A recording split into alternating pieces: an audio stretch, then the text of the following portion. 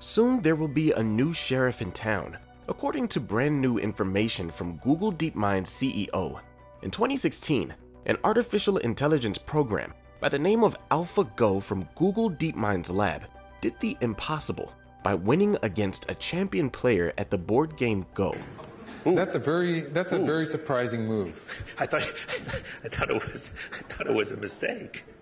Now Demis Hassabis, DeepMind co-founder and CEO, is saying that his engineers are using techniques from AlphaGO to make an AI known as Gemini that will rise from the ashes to absolutely conquer ChatGPT. On this episode of AI Focus, first we get into what Gemini is, and then we'll get into how the integration of AlphaGo's technology could make it the head honcho of large language models. DeepMind's Gemini was announced this year at Google's developer conference. This includes our next generation foundation model, Gemini, which is still in training. It's still in development, and it's a large language model that has been anticipated to be the competition of GPT-4, OpenAI's latest large language model. It will have a focus on tool and API integrations, allowing for wider collaboration, and will have improved memory and planning.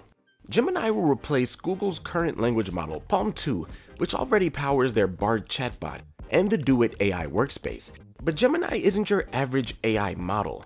It will be multimodal and capable of processing images, text, and other kinds of data like graphs and maps, meaning these capabilities will transfer to every service already powered by Palm 2.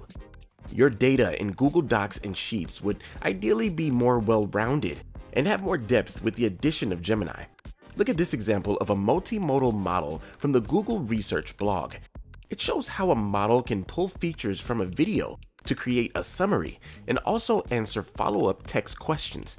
These capabilities would allow Gemini to not only write a story for you, but it could generate the pictures for it too in the exact style that you want. Think Midjourney combined with GPT-4. Even more interesting is that Gemini will come in 4 different sizes. It wasn't specified what these sizes would be, but Google's CEO did say that the sizes would be just like Palm 2. And Palm 2 comes in 4 sizes: Gecko, Otter, Bison, and Unicorn, Gecko being lightweight enough to fit on a phone. But Gemini's secret weapon is the pairing of generative AI with AlphaGo's sophisticated techniques that aim to allow Gemini to plan and solve problems.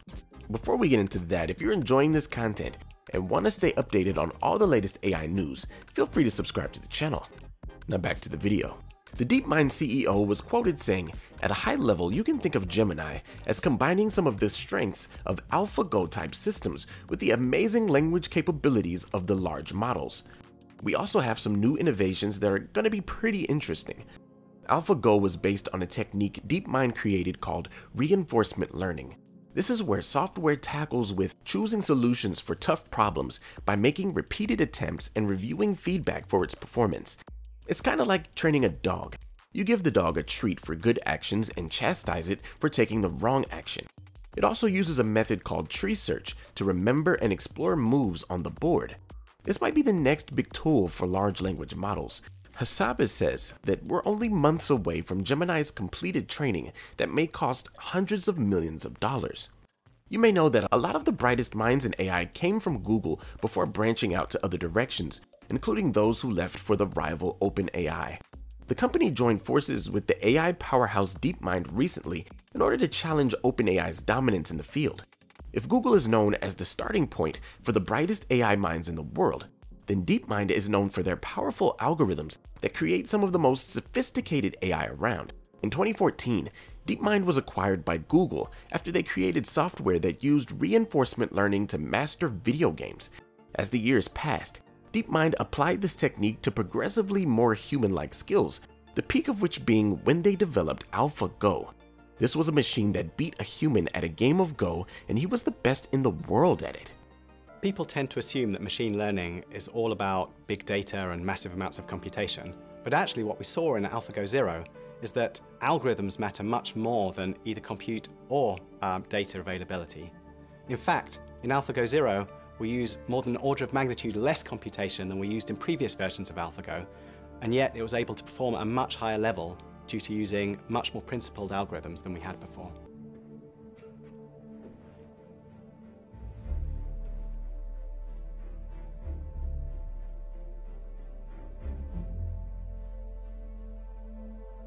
Go is like geopolitics, like something small that happens here can have a ripple effect, hours down the road in a different part of the board.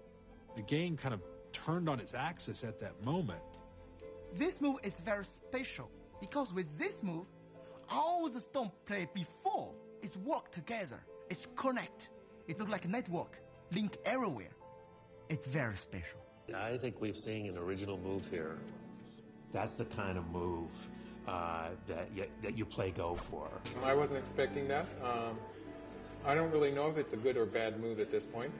The professional commentators almost unanimously said that not a single human player would have chosen move 37.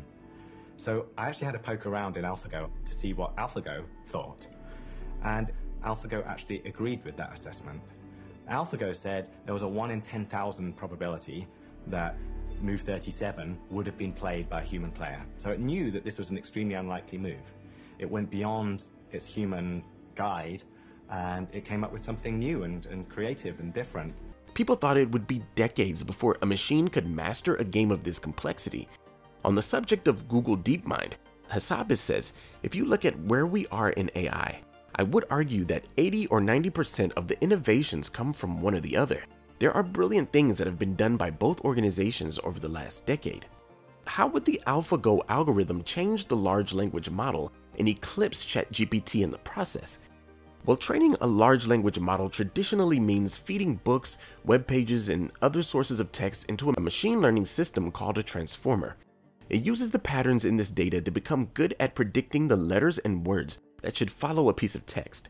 It's great for answering questions or generating code, as we've all seen.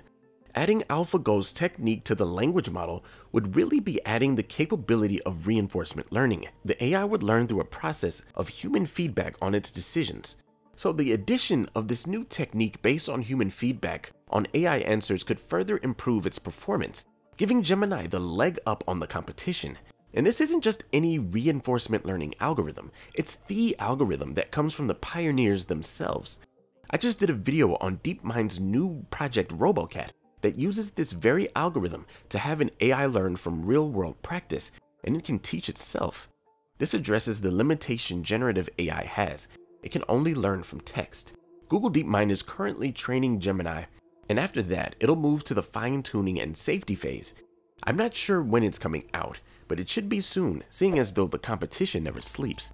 What do you think about Google's Gemini? Will it change the world as we know it? Let me know in the comments below. In the meantime, click that video on the screen to watch something you haven't seen. And thanks for visiting AI Focus.